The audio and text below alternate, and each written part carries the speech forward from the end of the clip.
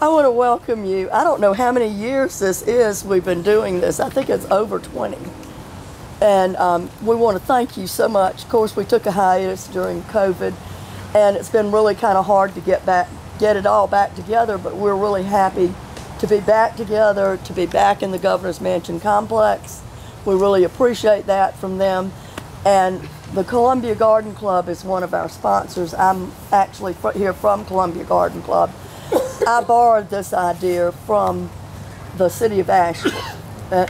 Actually, they had a group there that was doing this 20 and 30 years ago. And they actually put a beautiful calendar out every year. But since people don't use calendars anymore, we didn't ever get around to that point. But we want to welcome you and thank you for coming. Hopefully the weather will hold out for us. And after the ceremony, at 3 o'clock, the Governor's Mansion Tea is being hosted by the Columbia Garden Club. Our club decorates. It's a busy time for the Columbia Garden Club. We do this tree at the State House.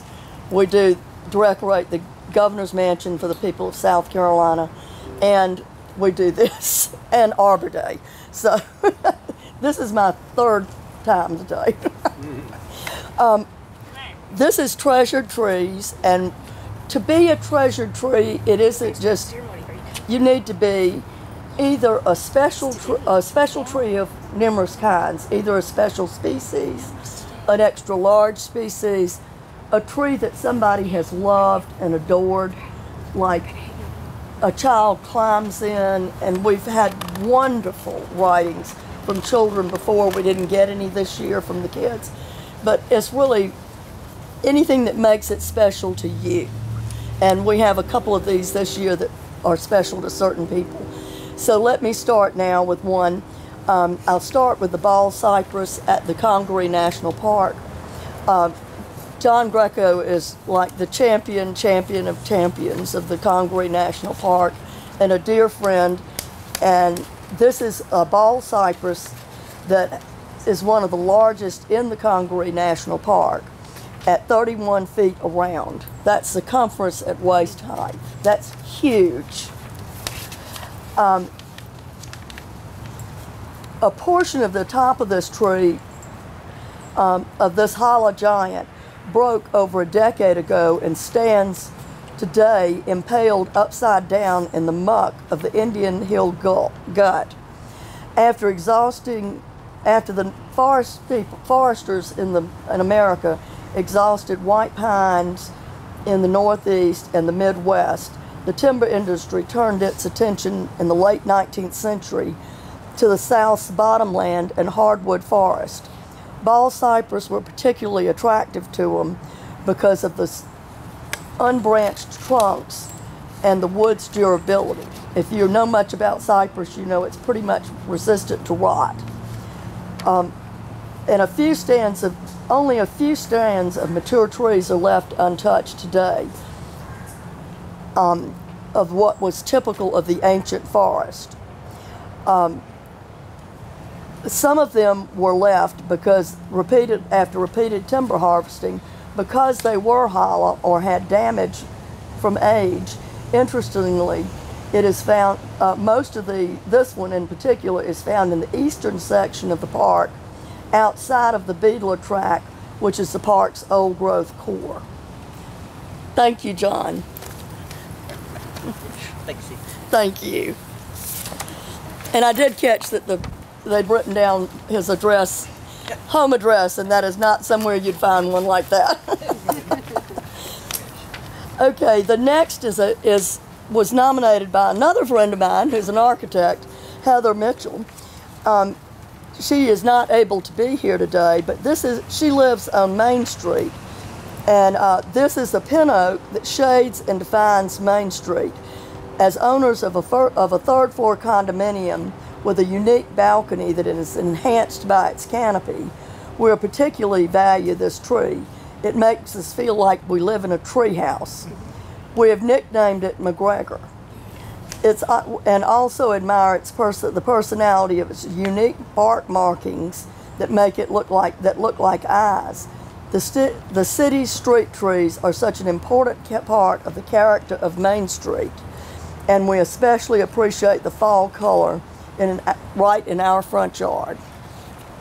So that is Heather, that is nominated by Heather Mitchell. She's on the 1500 block of Main Street. I think that's the block. I think she's right across from the museum. That archway in the picture makes it look like that. Yeah. That's that second story building with the overlook into Main Street. She says she's on the third story. Yeah. Yeah. Yeah. Third story out, yeah. Yeah. And she hated that she couldn't make it, but she's head of Boudreaux. She owns Boudreaux Architects, so it's really good to have a tree lover as an architect. We save a lot of them that way. The next one is a deodar cedar that is at 805 Kilburn Road here in Columbia. This massive deodar cedar is in our yard. The house was built in 1923, so it's possible that the tree is close to 100 years old. The pictures do not do it justice. It is both graceful and stately. The wood, the resin, and the bark have anti-inflammatory, antioxidant, and anti-cancer properties. Is Judy Hendricks here? Yes. Oh, you're Judy. Yeah. I know we've met before. Thank you so much. You're very welcome. Appreciate you doing it. I'm so glad you do. Protect it with your wife. And next one is really interesting to me because I just remade a connection on Facebook with one of my roommates from college, or suite mates kind of from college, and she saw my post and nominated her tree. This is a white oak at 912 Old Chapin Road in Lexington, and it's nominated by Pamela Harmon, but I call her Pam Littlejohn still. And she says, "Meet Earl, our over 100-year-old white oak. He almost met his demise when Earl Earl C., my husband's grandfather, almost cut him down as a sapling because he was too close to the smokehouse. We now live in the house that was built in 1909. We moved the smokehouse to allow Earl to grow. He's a majestic tree for sure. He can be seen from the front of our house and dominates the backyard." So thank you so much. And I think this was our only one from, this is Midlands Treasured Trees, and this is one of the only ones I think from Lexington. So that We makes have to you represent. even extra.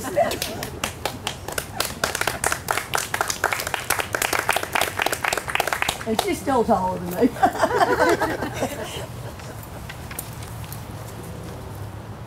And let's see. Okay, the oak trees at Sesquicentennial Park. I think we have 3 of the rangers here to accept this. They were nominated by Stacy Jensen. A picturesque area of live oaks near the park spillway is probably the most photographed area trees in the park. Many people have wedding and family photos taken with these live oaks as a natural backdrop. They also happen to be popular climbing trees for many kids who visit the park. These trees have touched many lives over their lifetime.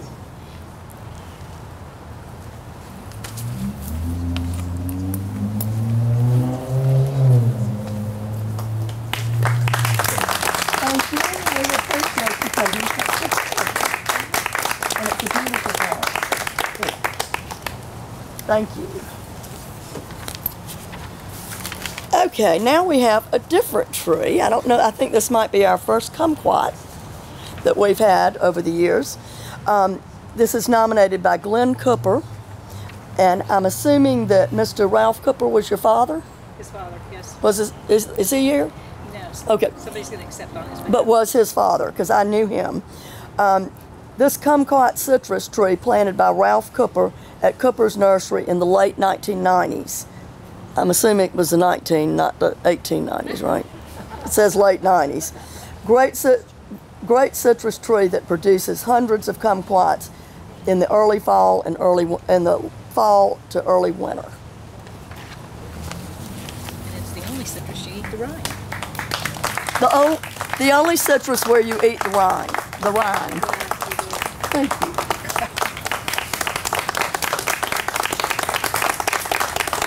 Thank you so much. Now we have a really special presentation because this is one of another dear friend of mine that donated this park. This is the, Karen, did you nominate this as a sanctuary of treasured trees? I nominated the whole island. Okay, that's what I thought. That's how I saw it. Okay, this is the Boyd Island Sanctuary Grove. And we do have groves of treasured trees. We have, which the State House and the Boylston and all the gardens here are all groves of treasured trees. We also have streets of treasured trees, which my street, Edisto Avenue with the ginkgos, is a street of treasured trees. So get your nominations ready for next year. But this starts with a towering hickory tree greets visitors as they cross the bridge onto Boyd Island, providing some shade in the summer's heat and glowing with gorgeous gold as fall approaches into winter. Following the trail that encircles the 7-acre island, one can marvel at the diversity of the species on the island. Sable minor palm fronds accentuate the canopy above. There are southern magnolias on the high ground, along with colonies of buckeye and pawpaw. Box elders and red maples line the low ground along the riverbank and throughout the island. Spanish moss drapes year-round and is in abundance. Beauty is all around this island, befitting its name as a sanctuary. The juxtaposition of views from the long view across the granite outcroppings at the confluence of the Broad and Saluda rivers to the short view that at the blooms beside the trail shows nature's palette is unparalleled here. The City of Columbia is incredibly fortunate to have this gem within our greenway system, and we love sharing it with visitors. It was given by Susan Boyd of the Boyd Foundation, who has been very generous with the city. Is she here? Oh, you're here. I tried to call, but I didn't do it until too late. And I'll make sure she gets a copy of the picture. Thank you, Karen. Karen takes care of all of she is the park ranger for the city and does a fabulous job. Okay, I have the live oaks, the park, correct, Mike? Yep. This is more of the park, okay. Because I see Elm Avenue, and I was thinking that. On the northwest corner of Rosewood Park, along Montgomery Avenue, at its intersection with Holly, is a grove of live oak trees that grow more beautiful each year. The south end of the park, near the ballpark, is shaded by a number of red oaks. In between, there are more live oaks and a small variety of other species. Notably, the Rosewood community volunteers have planted new trees around the park. This speaks to the wonderful conservation ethic of the Rosewood neighborhood. They are looking forward to this shading the next generation while enjoying the present canopy. The park exemplifies community connection. On any given day, especially on the weekends, you can find people gathering for picnics, to play basketball or catch, walk their dogs, scamper around the playground, and in the summer, in the glorious shade of these trees, it makes our heat a little more bearable.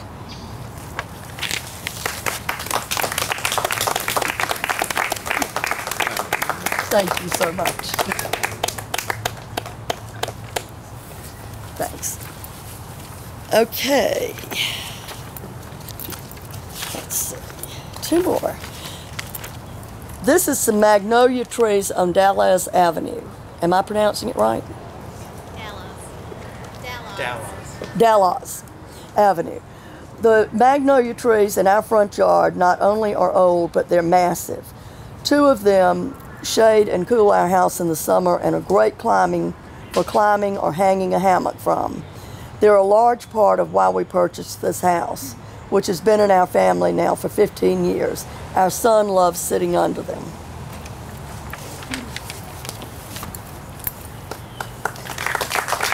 you. I'm glad to have some beautiful magnolias. And if you go to the tea, that one of the first magnolias, the first year we did, is a huge magnolia as you go into the governor's mansion. And now we have a southern live oak, Quercus virginiana, 5 feet in diameter. Says this tree is why we bought the house, the owners say. It is situated in a backyard, and the backyard, it is a certified backyard habitat. Stephen believes it may be the largest live oak in Rosewood neighborhood. It hosts opossums, raccoons, red-tailed hawks, barred owls, red-headed woodpeckers, and many other species of birds, as well as tree frogs, and fireflies. And I have seen his, Stephen is an artist, and I have seen his beautiful pictures on Facebook. It is gorgeous. Thank you. Thank you. Is it your house? Or Yes, it is. That's why I bought the house. It's a rainy day, and everybody's saying, buy a house, buy a house. So I got up to the front porch, and I stepped back, and the canopy covers the entire house. I love it. It's unbelievable. I love it. Now, is that all of them? Well, thank you all so much for coming. We really appreciate it, and we love to celebrate trees. As you can tell, this is my thing.